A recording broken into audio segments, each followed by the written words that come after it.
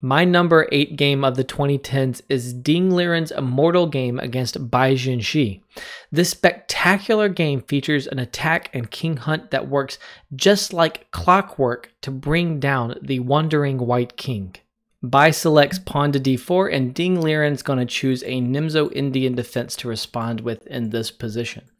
Now, after the trade on d4 here with queen takes d4, knight c6, the novelty here is queen to d3, but this is a pretty normal position, and it seems likely that both players might have this position on their computers. They might have quite a lot of analysis of this line here. Now, after queen d3, we get h6 pushing the bishop back. It falls back. We get d5 here expanding in the middle.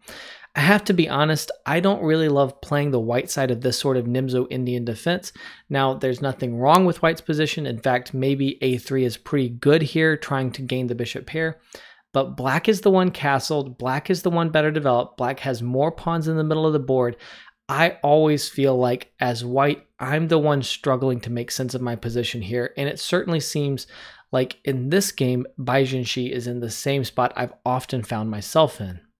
Now, rook d1 is played, trying to create pressure on the d-file, and great move from Ding Liren here, pawn to g5, breaking the pin. Now, many beginning and intermediate players, including this guy right here, might struggle to play a move like g5 because you're opening up your castled position.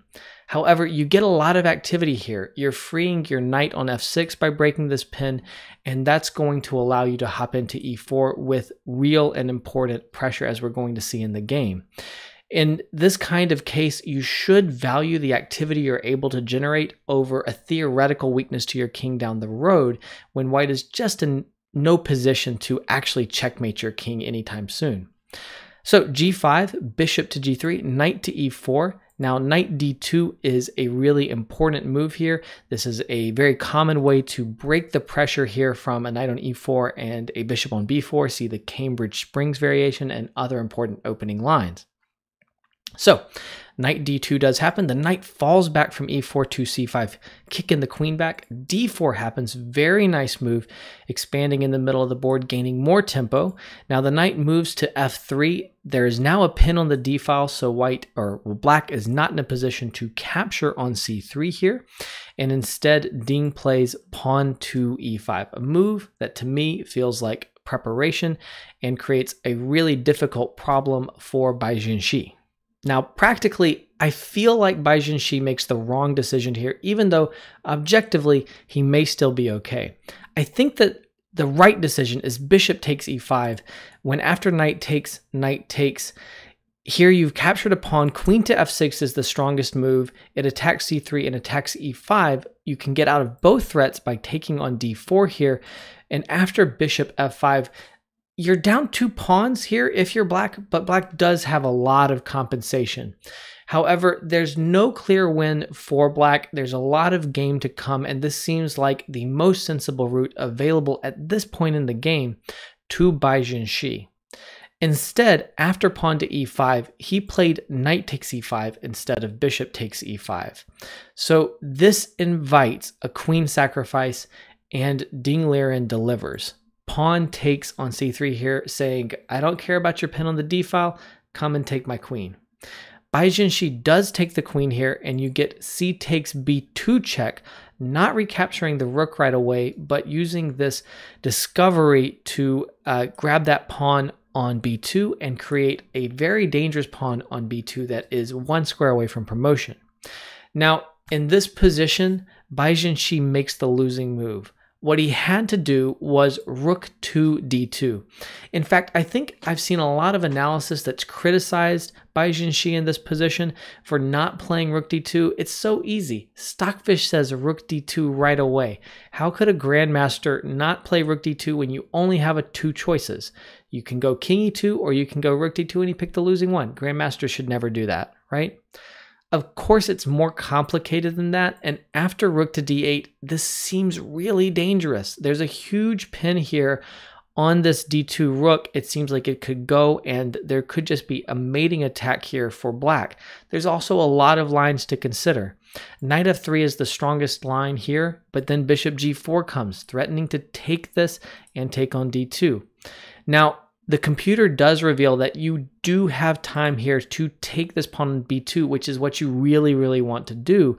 And white is actually doing okay here after trades. And in this position, white still got a good position. It's an interesting game. There's a lot that can happen here. Black does have some activity coming with rook d8 check, but this was the way to play.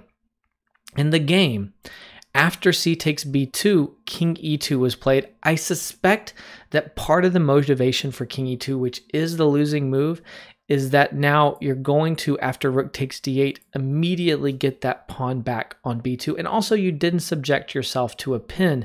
That seems like it might be a safer way to go. The problem now is that you have knight a4 from Ding Liren. The queen moves to c2, the knight hops into c3.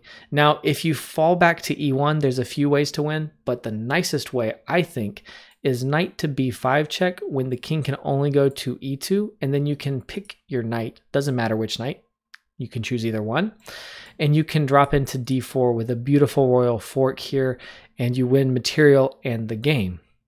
So, after knight c3 check, the king steps up to f3. Now, this is a really interesting position. Of course, you're never happy to have your king sitting on f3, but it's also not exactly clear how Ding Liren can checkmate this king right here. And of course, if there could be some trades, you know, knight takes c6 and then bishop e5 or something, then maybe the pressure just goes away and white is doing fine. If you've not seen the game, this is a great point to pause your video and try to figure out how to continue black's attack. Well, Ding Liren found and played the amazing rook to d4, one of the best quiet attacking moves in chess history. The rook swings right into the square to create threats of g4 check, which are just checkmating threats. There's nowhere for the king to run here, and it seals off the king's access to the fourth rank. It's wonderful, and of course you can't capture the rook because knight takes d4 is a lovely royal fork here. There's quite a few lovely royal forks here coming from the knights. So after rook to d4 here, we get pawn to h3, trying to stop g4 check, of course, extremely sensible, and also creating an escape square for this bishop on g3, which is surprisingly important.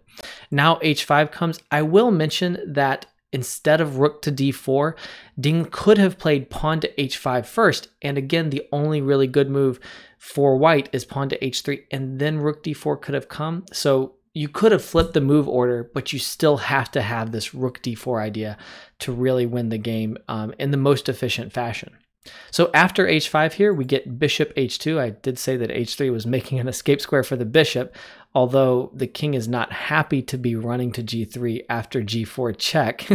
That bishop on h2 is just sitting there staring at a king's butt, as many peasants will do from time to time, but it's certainly not doing anything productive here in this position.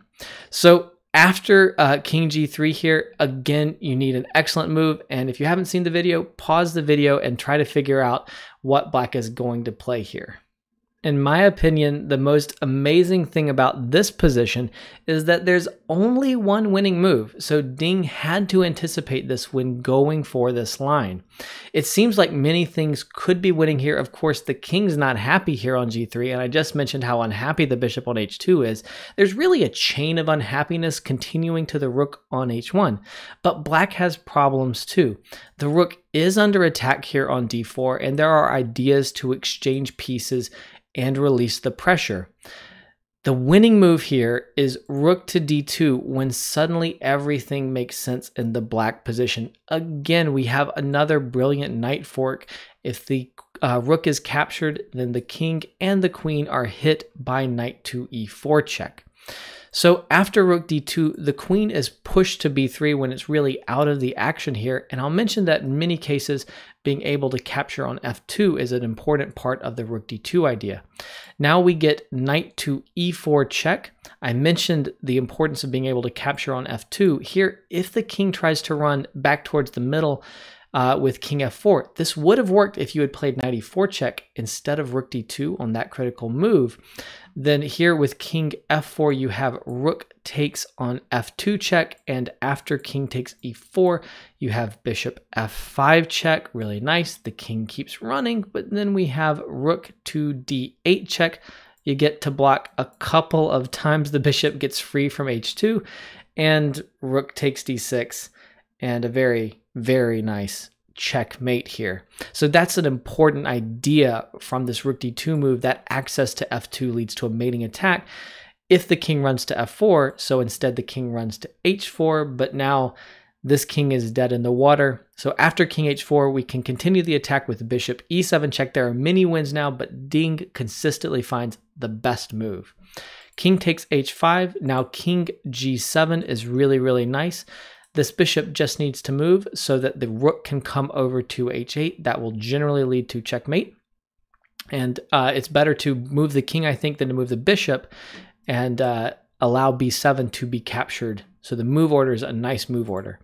Now the bishop comes to f4 with an idea of going to h6. The bishop does get free from that h2 hole it was stuck in. Bishop f5, bishop h6 check does happen. The king simply moves over to h7 here. The queen is able to capture on b7, and now again, multiple moves will win. You do need to be precise with your calculation. Ding has fantastic calculation. That's one of his strong suits. He plays rook takes f2 here.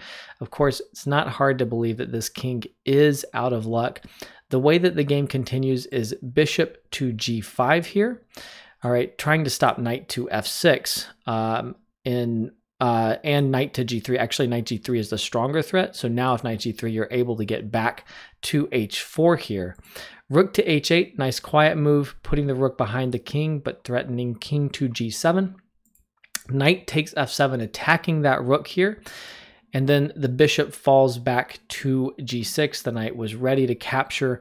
If the bishop had gone to g6 in some earlier lines here, the king captures on g4, and it is checkmate in 4. Ding does find checkmate, not postponing the game anymore.